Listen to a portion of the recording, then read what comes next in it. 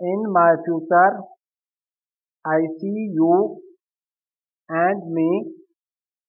Furthermore, a house and nursery loaded up with trees. I envision dinner parties with friends and a vegetable garden that we enjoy tending. I envision cozy evenings by the fire and a four-poster bed for when we get sad. I see our kitchen, which will be the core of the home. What's more, a Victorian sugar overflowing with course I see slowly realized by the current entryway.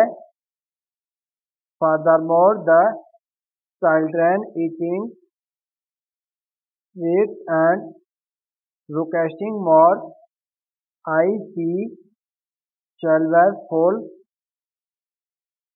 of mismatched local jam jars and nights spent camping in the garden under the stars. I see family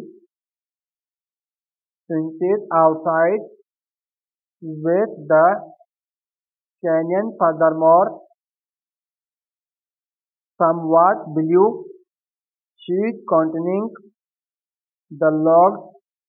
I see us sat by the window watching the snow. What's more, pursuing the papers and figuring out how to develop. I see family photos in quirky films and the names of the kids written in letters on the kids' doors. I observe kisses, tears, together and mutual assistance in comforting our fear. I consider you to be my companion and furthermore, my darling, your comfort and your kid's mom.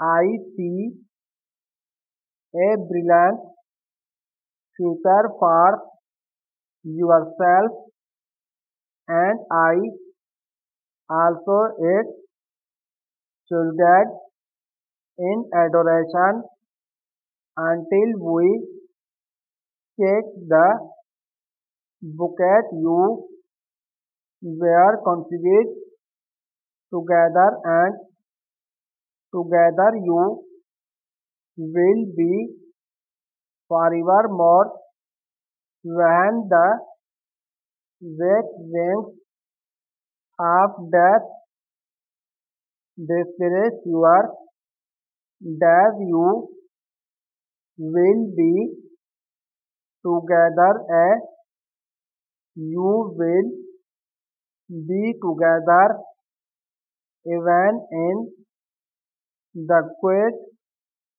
memory of God. In any case, let there be church in your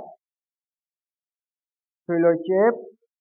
Furthermore, let the bridges of the sky dance between you love one another, but do not from a romantic bond. Instead, let it be like a moving sea between your souls.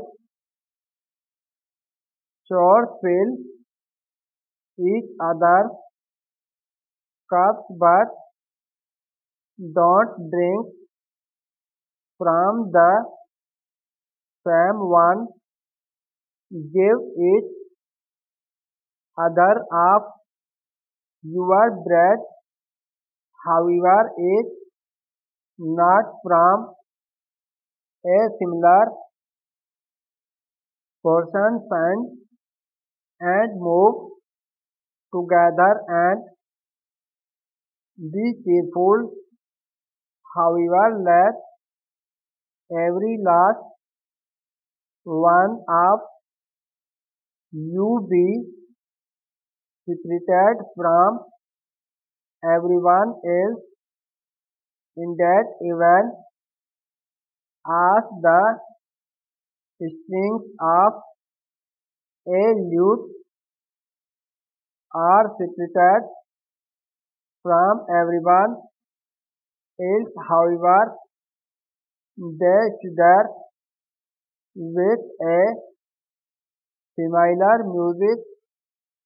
Give your heart, but don't put them in each other's hands. Your heart can only be contained by the hand of life and gather, but not too close to one another, for the ministers of the necessary stand separated. Also, the earth, sea, and the caprice develop not in one another's shadow.